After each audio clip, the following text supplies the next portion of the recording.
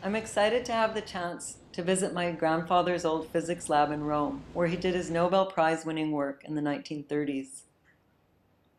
The lab is being transformed into a museum called Centro Fermi.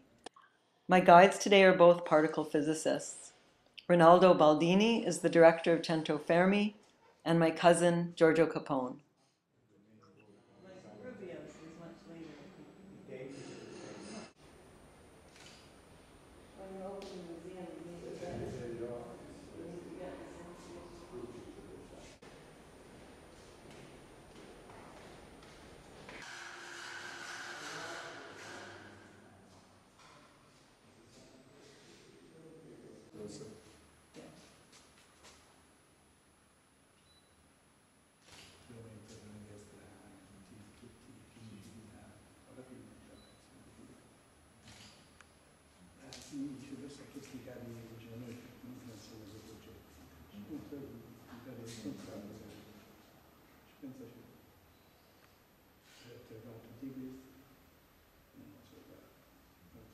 It's really cool to be here today on September 29th, 2011, which is the 110th anniversary of Enrico's birth.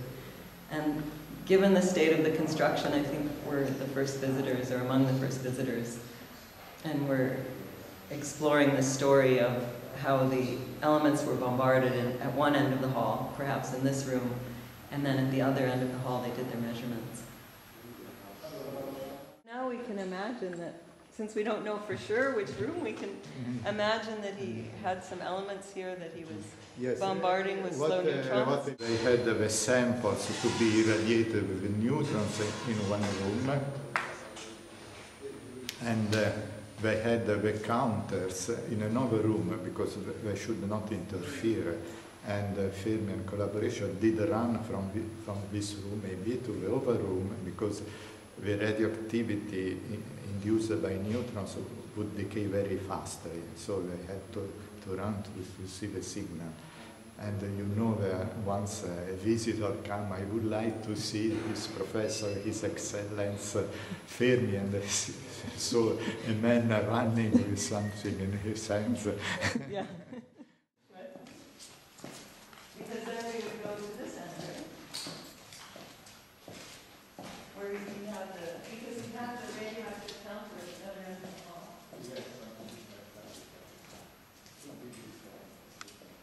Now we're at the other end of the building, and this is where they had the Geiger counter to measure the radioactivity from the decaying isotopes. You want me to run? No. Let's suppose now we've run down the hall, and here we are, where perhaps the measurements were done. Yes. Yeah. So now we're on the top floor of the original building, and it's here where Professor Corbino had his office, and he was a proponent of my grandfather's work, and the two of them would strategize about the future of physics in Italy. So pretty much every day, I think, Enrico came to his office up here and they would talk, and then right down below he was doing his experiments on the floor just underneath here. So they maintained a very close, warm, strategically very positive relationship. Oh, there's the goldfish pond. That's the goldfish pond, right? La Fontana. Sì. Però da sotto si vede bene, sta aperto sotto. Okay.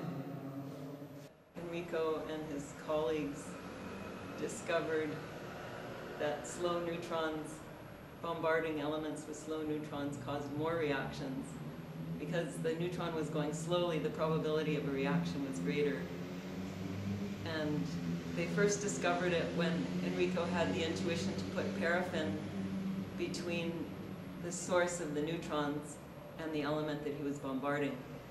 And then he said, oh, well, let's see what happens with water. So then they ran down to the goldfish pond and did the experiment with the poor goldfish there and no adequate protection. But the thing is, it worked. They still got a very great result because the water did act as a moderator similarly as paraffin. And will they put the water back after the reconstruction? Yes, the end of the 3 years from now. Then there'll be the water and the goldfish with mutations.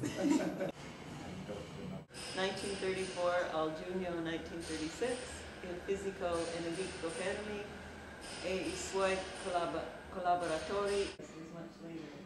The date is not so much later. For example, Jack Steinberg, which in my work made the Controllo dell'energia nucleare.